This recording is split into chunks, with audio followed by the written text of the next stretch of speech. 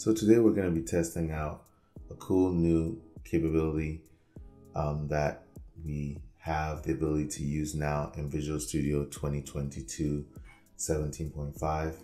With this release, they've now added the ability for us to test our functions without needing to use Postman or anything like that. The caveat here is that this is just testing individual functions. It doesn't carry over variables and setting things of that nature. But I think you'll find that the feature set that it does provide us is quite useful. So we'll go ahead and start by creating a new function. Let's tester.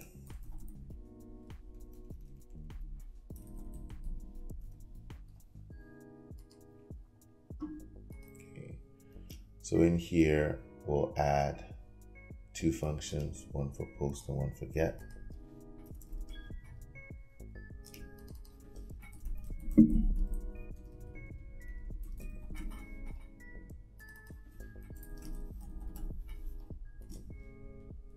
Okay, we're not going to need the logger because we're not actually logging.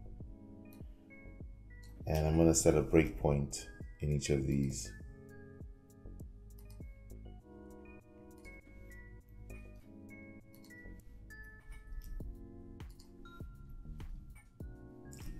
Okay, so normally if I ran this, actually hold on, I'm going to get rid of, before running this, get rid of the get here, and I'm going to get rid of the post here. I'm going to do two separate tests. And then for the post, we're obviously going to need some kind of object that we're going to be posting. So let's go ahead and let's add one. And then this guy's only going to have a name. There we go. And I'm just going to remove the null checking. This is not something you have to do for the purpose of demos. I just don't like seeing the squiggly lines. So then over here, let's go ahead and let's read the value from a string.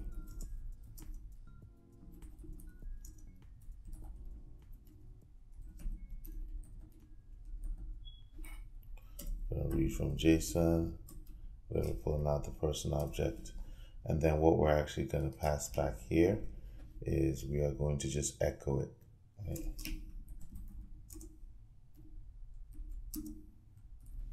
And then we'll echo the name. And then because this is an asynchronous call, we have to change this to a task.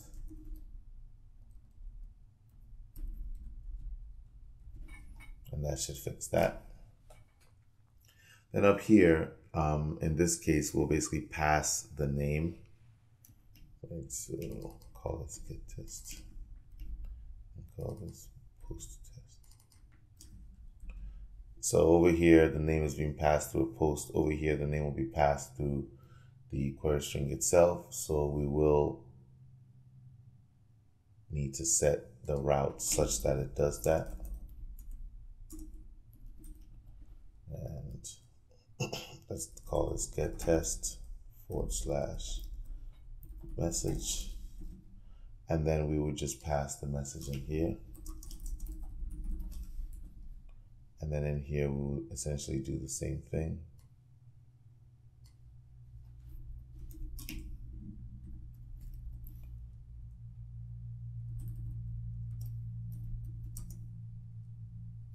And then we just pass the message itself. And let's just indicate what it is we're doing. Not that it will really matter. So very straightforward. We basically, when we do a get, we pass in the get information. When we do a post, we pass in the post information. And normally, if I wanted to test this, I would click this guy. And obviously for the get,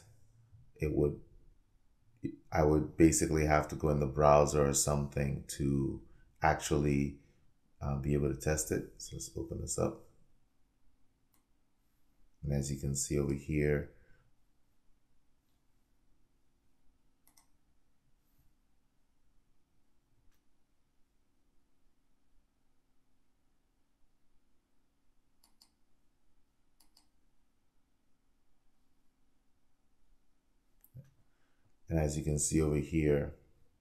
these are the two messages.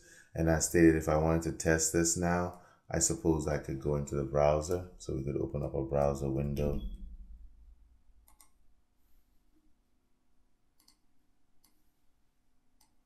And type that in there and then just say this is a test.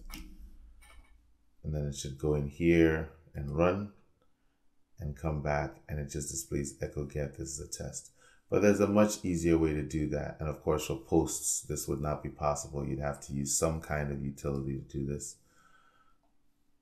So let's stop this and let's show what we can do to make this a little bit simpler. So Visual Studio 2022 now introduces the notion of an HTTP file. So let's create a new item. And as you can see, the quick item creation is happening here. So instead of opening the full item template view for you to select the file type, it just gives you a short form of it, and it uses the file name itself, the file extension, to determine the kind of template to use to create it. So in this case, the kind of file we're creating is an HTTP file. So we enter, and that's going to open this guy up. And then the HTTP file is relatively straightforward. If you want to do a get, you just type get, and then you literally type the URL that you're trying to get. So here we want local host, and we can get the actual port from here. It's port 7137. So localhost 7137, and of course I believe it's API, and then get test, and then this is a test. We save that. Now you'll notice over here on the left that a little arrow start button is displayed. This is the button that it'll actually use to test your function.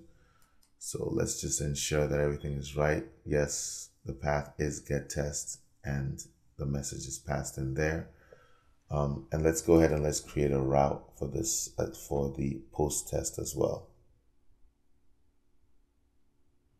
Actually, for the post test, it doesn't matter because it's going to just use the default route that we've provided through the function app. So here we have HTTP localhost 7137 API get test in the message. And then for post, there's HTTP localhost 7137 API and then just post test as we specified. So to now test this without having to open a browser, without having to open Postman or whatever, we can just click this button here. And as you can see, it's now going into the method, to the function itself, and it's running that. So I'm going to uncheck that now because we've seen that run. And then when it's finished running, you'll see that it now posts the results out here. Let's see if this will.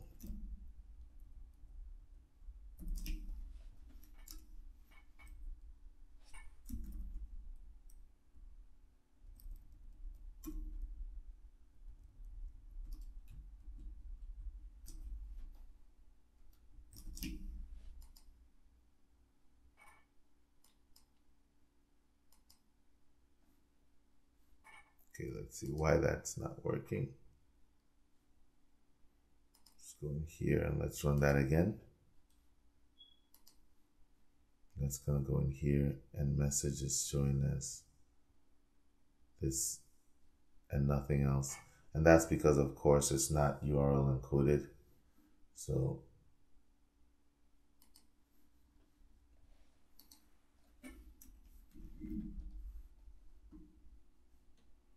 I should go here and let me get rid of this. And I'm gonna get the URL encoded version of that.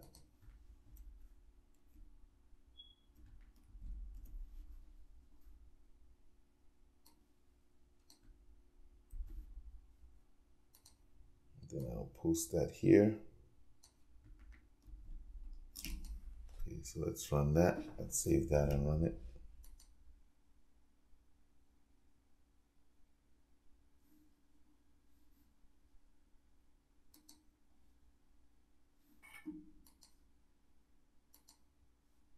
There we have it. Okay, this is blocked. Now we're getting this is a test. And now we're also getting this is a test. So if we go back here, we should now see if I run this. This is a test displayed as expected, and it's all working. So what about for our post example? So in our post example now, it is taking this value here and it's expecting that we're going to post in a person. So how do we do that? So in much the same way, we can create a post. We can even do it in the same file. So before, to separate the different commands, you use 3 pounds space. Now when I type my post, that'll show up. And the post is essentially doing the same thing, but stopping here. And it's going to say post test, not get test. Okay. And of course, as you know, with posts, we need to specify the content type. And in this case, it is application JSON, right? So same way you do anywhere else. And then we need to post a body. So to post a body, don't put it immediately next. There should be one space there for it. And then we just specify it in JSON form as we've said here. So name. And then over here, we're going to put, this is a post test. Okay. And so in much the same way, I can run this. Notice that I haven't stopped my debugger. It's still running. So I can run this. Let's click this guy. And of course, it goes in here. And then we pull the person information out, which has the value we want. This is a post test. And then when I run it, if I go back here, I'm going to uncheck this because I don't need it. If I go back here, you'll see it says this is a post test.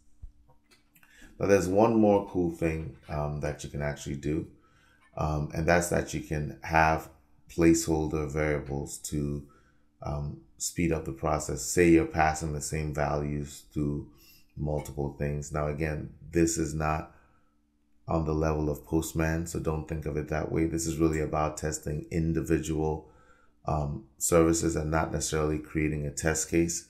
So this is something that you might do before you even get to Postman, right? So when you're really just trying to make sure your services are working properly, this is a great way to do that. So in order to set up a variable, use the @ sign, and you see the variable you want to set. So I'll just call it message. And then here I can now type this is a post test. And then over here, I can just pass in the message by using the double angle brackets, and you see message shows up here. It's a post test. So if I now run this,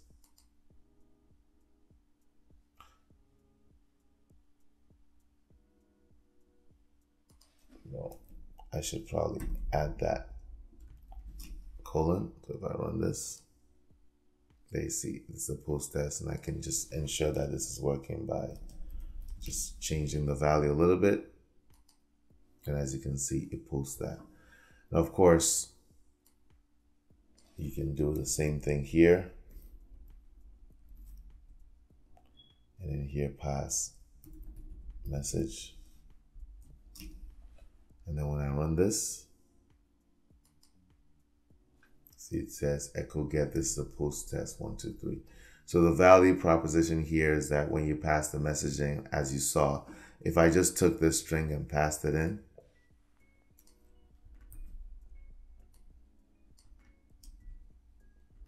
and ran this, it's not URL encoding it, so only the first part is showing. But if I use a variable, then it properly encodes it and passes the value back as expected.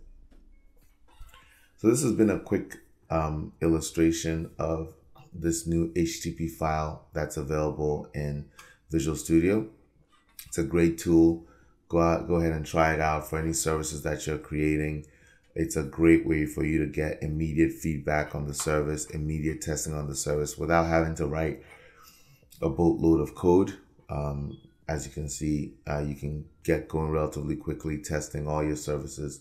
It also supports comments, so I can go in here and I can actually comment it out. Post sample, and I can do the same thing here.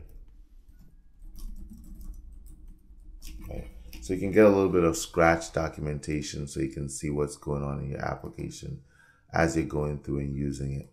And of course, if something doesn't work, then it'll fail and you'll know immediately that it fails. So that's been a quick introduction for the .htp file, a new feature and capability available in Visual Studio 2022 version 17.5. If you like our videos, please subscribe, share them, and as always, happy coding and have a blessed day.